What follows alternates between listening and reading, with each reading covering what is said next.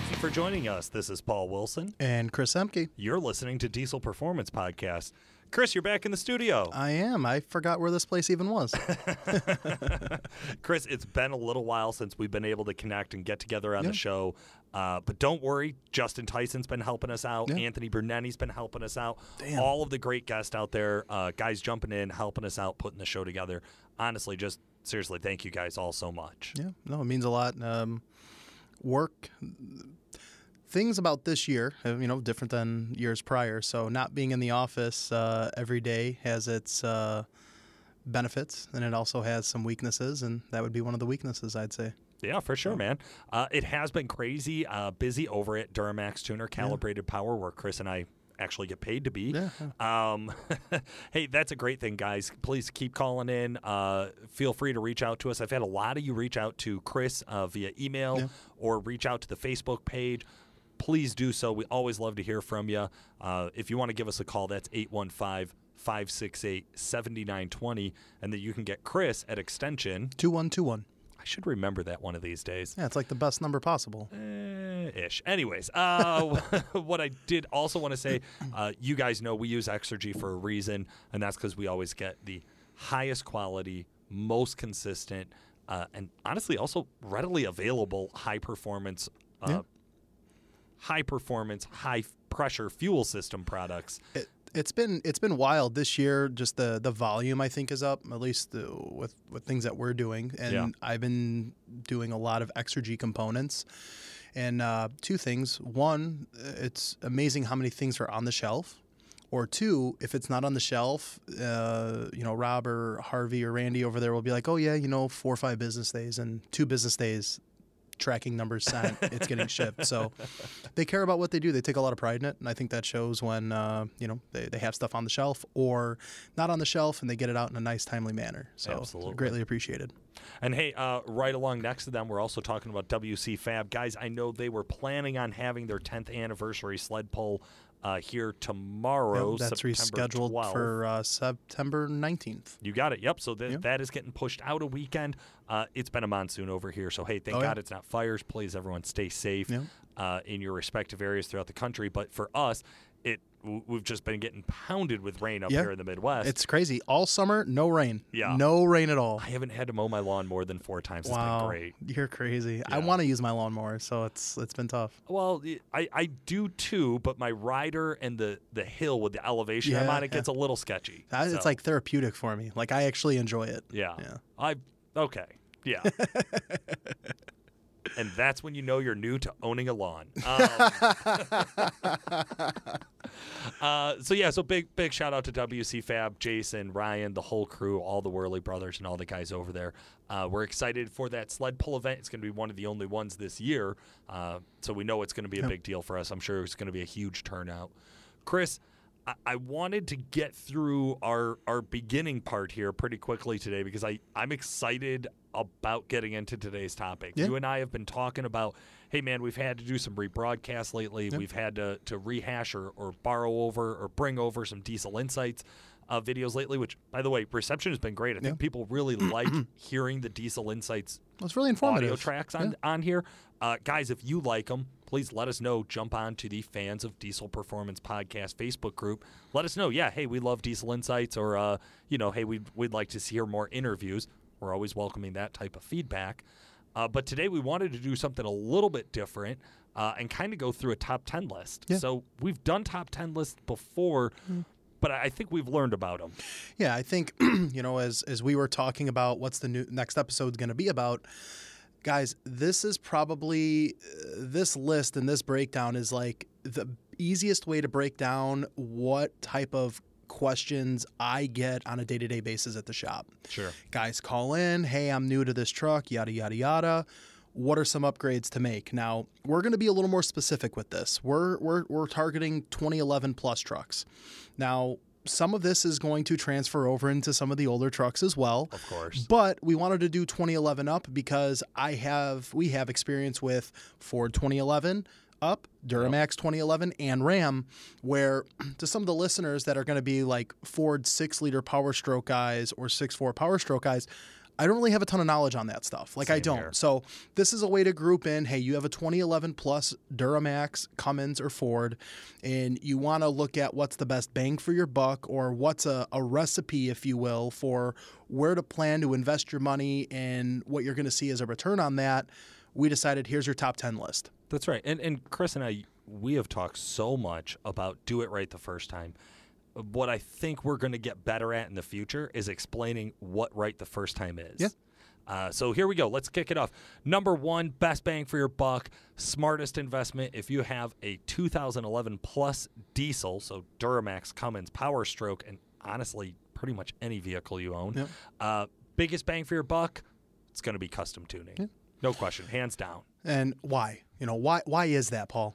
I love that question. So here's how it works. Your factory gave the engineers a lot of room on how to build a very reliable, very robust truck that's competitive with all of the other manufacturers out there. Then they came back and the bean counters in the warranty department said, hey, you need to dial the power back so that we can put a warranty behind this. Because anybody with credit can go out and buy one of these trucks and they can hook up loads all the way to gross vehicle weight, and they can drive over the Eisenhower Pass, and we as the OEM would have to pay for any damages that would happen. Now, in the custom market, we can spend more time educating our customers and say, hey, man, when you're towing, keep it down in a safe tow tune, but when you're not towing, use that extra horsepower, that built-in overhead that's already there. So tuning is going to completely change the peak horsepower output of the truck, the shift quality of the truck, the drivability of the truck. That is going to be your windshield experience. So I think that's why you're always going to get the bang for the buck there. Also, unless you're into like maybe an L5P where they're a little bit more of an investment, much cheaper now than when they first came out. It's also one of the more affordable mods. Yeah. I mean, right? Bang for your buck, as I like to refer to it as. I tell guys, if I'm going to make a recommendation, I want you to be able to say, hey, this is what I got for my investment, because you're investing into the platform. That's right. And to touch on, guys call back or guys will question, well, why didn't they just do this from the factory? Think of your standard 2012 LML Duramax. They have regular cabs, cab and a halves. They have 4 doors. They have long beds. They have short beds. They have single rear wheels. They have dualies. They have 4,500 or 3,500 like cab chassis trucks. So they have so many different platforms, but one engine, one trans to work across those platforms. That's right. The guy that buys the 3,500 cab chassis is going to probably use that truck differently than the guy that buys the $2,500 Denali. Right? Sure. So, also, if you're Cummins, you need to leave room for the end of your run to release a high output version and charge everybody more for the same truck for with an extra a better 20, 30 calibration. horsepower. Exactly. Right. So, yeah. Bang for your buck, number one, guys, tuning. A lot of these trucks, they have the ability to, be turned up and not be limited on exhaust or air intake or things like that. So tune only, 500 plus horsepower, all 3 brands. Yeah, if absolutely. you're 2011 plus, no question, we can do it. So number 2, right now, guys call in. They say, hey, bang for your buck. What do I got to do? Tuning. Well, then you get what else can I do? Right. So nothing else on this list is going to be as cheap and affordable and as easy to make that initial power, okay? Sure. Dollar per horsepower slides from here. Now we need to be smart. And as educators in this space, we need to educate reliability, okay? So number 2, this is going to be more for the Ford and GM crowd from GM 2011 to 16 and Ford basically 2011 all the way through 2019. Yep. And that would be a very small, simple part, and it's called the fuel system saver that actually Exergy Performance provides. And what that is it's an upgraded regulator, okay, that has reinforcement, if you will, in the nut of the regulator itself to pull back or hold back debris. Okay, and we see a lot of failures come into play on the deemed CP4 pump. And a lot of guys say, oh, the CP4 pumps are junk. Well, the CP4 pump itself really isn't that bad. It's just contaminants get into the system and the regulator can't keep things back. And that's where the quote-unquote self-destructing comes into play. So insurance policy, they run you around $240, $260. It's a couple-hour install. That's just going to ensure that you don't have a full high-pressure system issue. That's right. Now, I know Cummins guys are going to cringe when they hear this, but when we interviewed the chief engineer over there, Rod Romaine, We actually found out that those trucks also run an HP4, so it's The 819 and newer. the 19 and newer, right? Or running the HP4, not having the same issues from what I've heard. Well, I mean, tomato, right? Still a newer platform. Who knows the technology, things like that. It may Maybe catch different up. filtration. You don't know that. But, as this list is going to continue, usually the number 2 and the number 3, which I'll let you present, these come in at once. Like these, Right. even though they're 2 separate products, like we have them labeled, but Even on 2 different Yep. ends of the truck. But no, we're talking about realistically, boom, and hit it. It's a fast lift pump. And when we say fast, honestly, it's a lift pump. Yep. We want tighter micron filter, so I just know the fast products better than I know AirDog or Fuel Lab or somebody else. But I know on fast we run them down to a 3 micron filter. It's a gear-driven pump. It should never fail. Honestly, yeah, all manufacturers will have some sort of existent failure rate, but it's very, very low. Yep.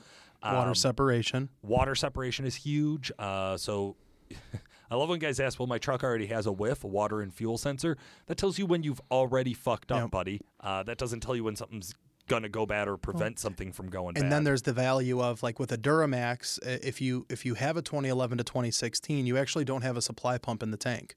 So you have a more or less a gravity-fed system where the CP4 actually works as partially a suction to help provide itself with fuel and then turn it into high pressure. So doing the lift pump, you're taking part of the workload off the CP4. So the lift pump pulls fuel, disperses it to the CP4, then the CP4 turns it into high pressure. On the Cummins and the Ford, they actually have supply pumps in the tank providing fuel. This is just going to do it in a little bit more efficient manner. At the same time, a little bit bigger fuel hose diameters just to help, keep as much fresh, number 2, to the CP3 possible. So volume supply. Yep, It's volume not always supply. just pressure supply. Sometimes it's also volume And supply. aeration, keeping air out of the system, that's a big thing. You run into that, which there's a lot of claims from various lift pump companies that will help with overall engine efficiency, right? Yeah, so I will say this. Every lift pump, and I'm not picking on one over the other, Yep. every lift pump marketing material or sales pitch involves a little bit of snake oil salesman in it, where I personally will say I have not measured fuel mileage gains by doing just a lift Right. pump.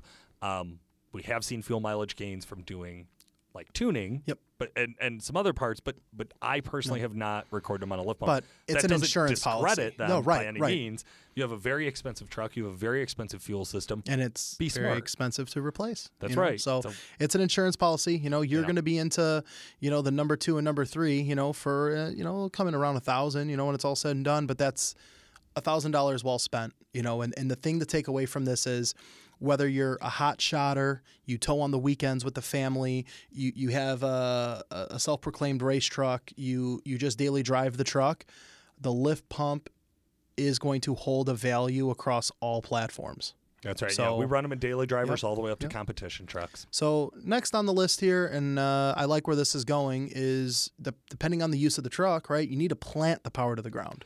So, to the normal guy, you're tuned up, you're 500 horsepower, you got your badass lift pump on the truck. You need to harness that power to the ground. That's right. So traction bars, they hold a lot of value. They keep the truck planted. They keep things stable. Now, the Cummins, depending on what year you have, might be a little different. If you have the newer 4-link setup, like what's on a lot of the newer, 13 plus 4 gens, you don't run traction bars, right? Because Sure. you have the 4-link. But if you have a general, leaf spring setup, like, the GMs and the Fords and some Dodges as well, traction bars are going to go a long way. And the bang for your buck's definitely there. That's right. So axle wrap. So basically what happens is as you take off, your tires are being driven by a gearing system, essentially, and that creates the axle to actually have resistance because there's a lot of lag in all of that momentum, Yep. right? So your tires start spinning, then the frame starts moving. Well, there's flexible parts that are somewhat in between there, and where we see that flex are places we have concerns. Yep. So we Universal, actually see the universal joints. Yep. Drive shafts. they actually start to peel around 180 degrees, rotating towards the ground. This plants them and holds them in place so that they cannot rotate at all. I've had guys ask weird questions. Does this affect steering, ride quality, road noise? I'd say no to the average user on all of those. Yep. Maybe a little bit more stiffness in the rear end. Depending on the type of track bar that you run, because I have had some in the past Yep. that really ruin the ride, but your basic track bar that's going to go from the frame to the rear axle, and you set it up appropriately, it really shouldn't hinder the driving experience for your normal everyday driving. There you go. So absolutely correct. And then number 5, man. What do we got this here? one, Chris, I always hit this one because I am a gauge lover. Like, I love to see all of the data. So, of course, we threw the Edge Insight CTS3 because that's the newest digital gauge monitor. Honestly, if you're running EasyLink and you have a fancy tablet in the truck, or you just like your cell phone better, totally fine. If you're old school and you really want to run manual gauges, cool. I hate pillar gauges with a passion, but some guys like them.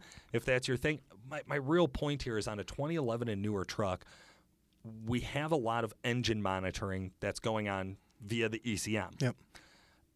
Giving you access to that information can be very, very powerful when we're talking about an emissions-equipped, increased horsepower vehicle. Well, not even that, but the segue from where that is, I like where that recommendation and that upgrade is, because you have the guys, and I hate calling them stages, right? Like, oh, you have stage 1, you have stage 2, but the first 3-4 things that were recommended, that's like grouped into like a stage 1 type scenario. Sure.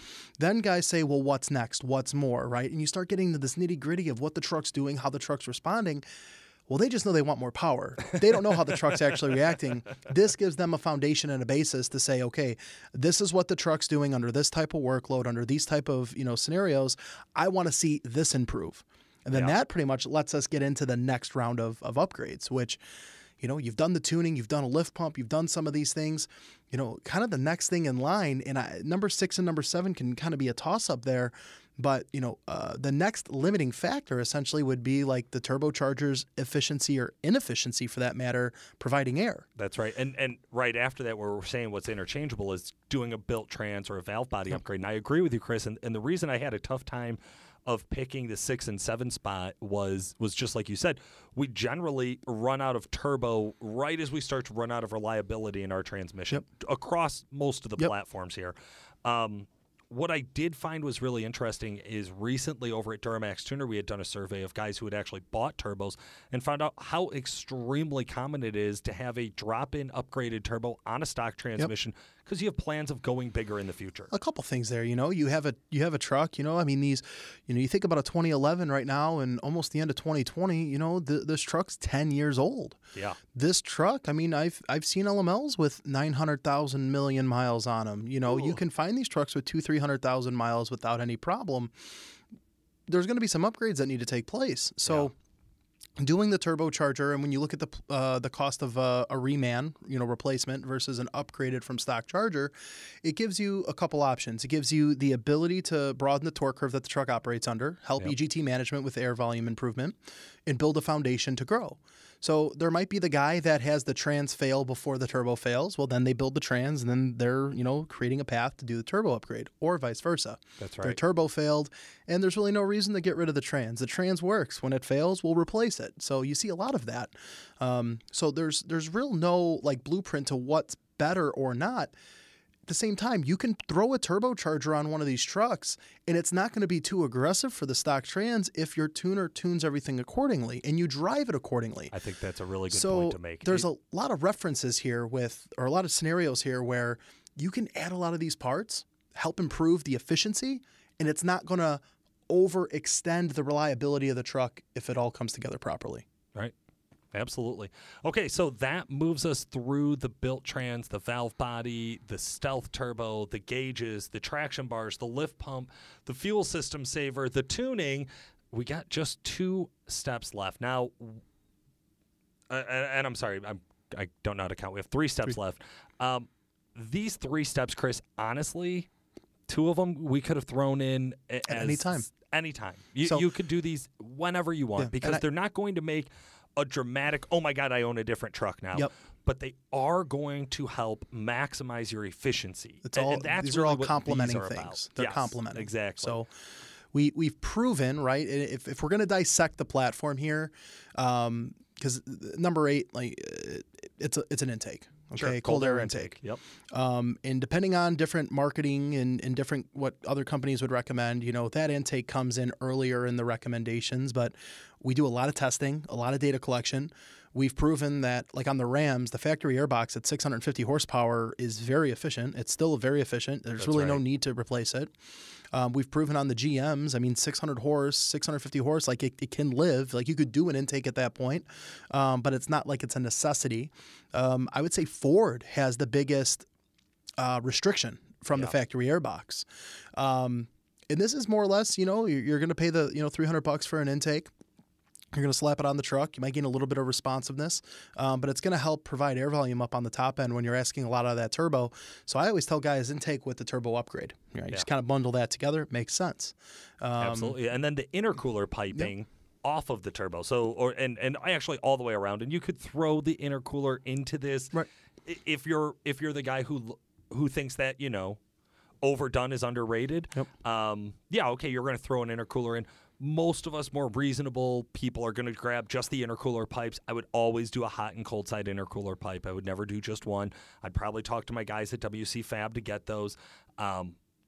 We're increasing at this point of the build.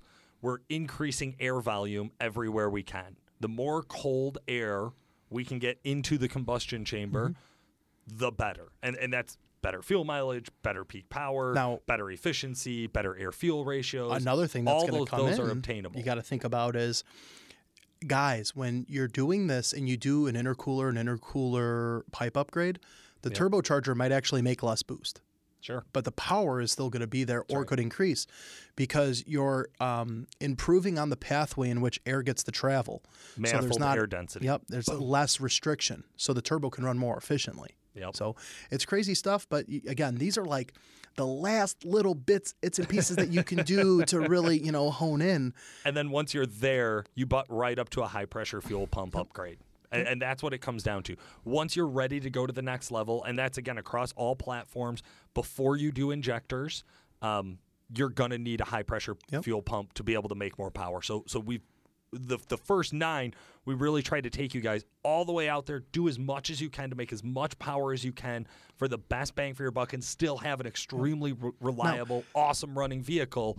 If you want to go over that, it's time to get the checkbook out, make that investment, and get into that high-pressure fuel pump, and then your injectors shortly after. And what's cool with all 3 platforms here, when you break this down, this is a turnkey 600. I mean, granted, this is rough numbers depending on upgrades, but this is a blueprint for a 600, 650 horsepower truck that can do it all.